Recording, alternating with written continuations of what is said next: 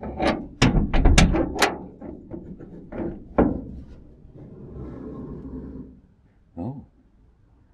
it's you. All right, quick preamble. A week ago, 66 here done left the wife stranded at the grocery store.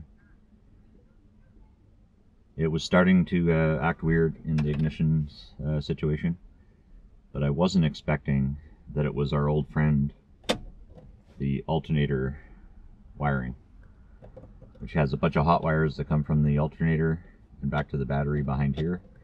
They use shitty little wires, and it's a known Chrysler problem for at least 40 years. Every Chrysler I've ever owned, including the blue one next door, and the 64 Chrysler that I had required this repair. Although those ones failed a little bit differently. The time has come. I've at least done it twice before, and they were both successful. So I know the basic pattern here. But it does involve getting the instrument cluster out, dropping the steering wheel. It's possible here that the steering wheel doesn't. If I don't need to drop it, I won't. The other ones I did definitely required.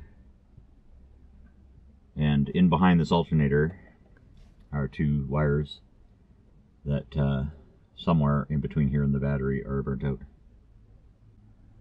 I bought a bunch of new wire. I bought some fusible links, which will prevent this from happening again.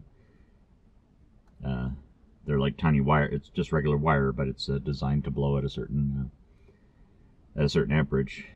If this already had those, we would see those burnt out up front, but that's part of the problem. It does not have those. We didn't smell anything when it failed, so it wasn't quite the sudden failure that we expected, but I fucking hate dashes, to be honest with you. It's never fun. I only see these two fasteners. I can't tell where the hell. I can't tell where else they go.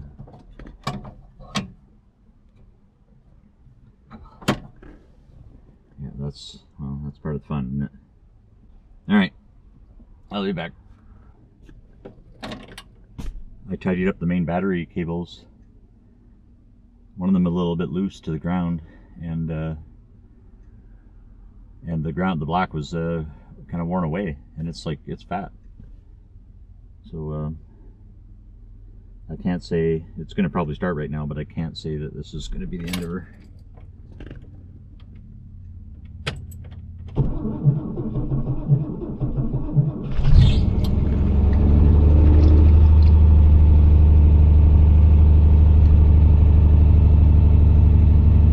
I didn't have you running. I've got a time lapse going outside, and I've got one under the hood.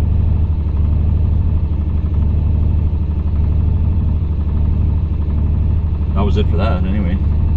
At least I don't have to get behind the dash today. Oh man, we're getting like a shit ton of blow by, man. Poor engine.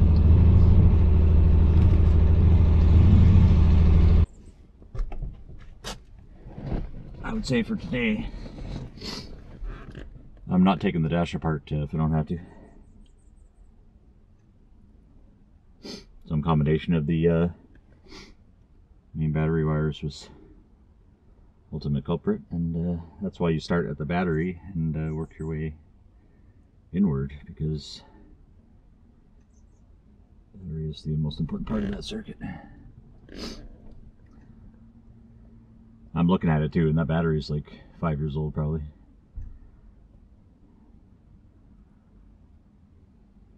Yeah, it turns over better too. Not so sluggish. Yeah, the poor engine. I mean, that cylinder 3 was already weak. I haven't tested the compression in a couple of years, so I'll bet if I tested it now, that number 3 would be way down. But there's obviously some piston ring wearage, eh? And it's just blowing straight out.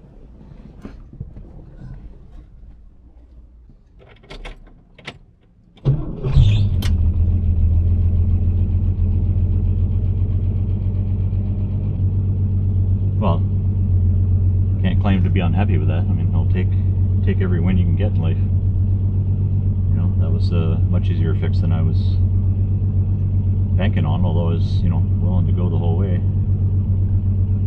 But I don't think there's any need to get into that now. It's solid. I really should get another battery and redo the main wiring, and maybe I should just do the bypass anyway, just not today. When I'm doing the wiring up there, maybe I will refresh it all, so that, you know, it'll be another 10 years where I have to worry about it.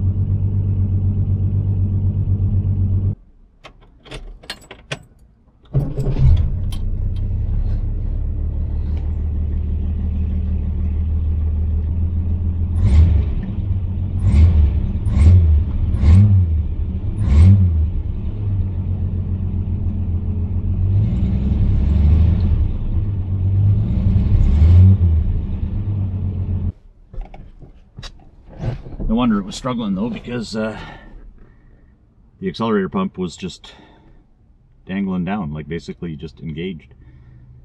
The little hook that keeps it up and is modified by the throttle, it doing fuck all. Well, such a small job, I'm fucking wiped out.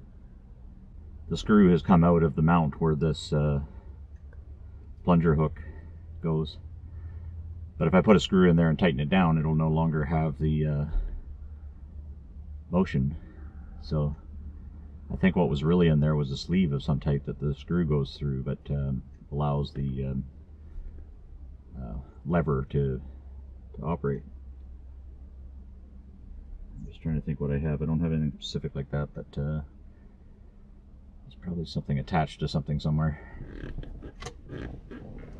Copper or brass would be best.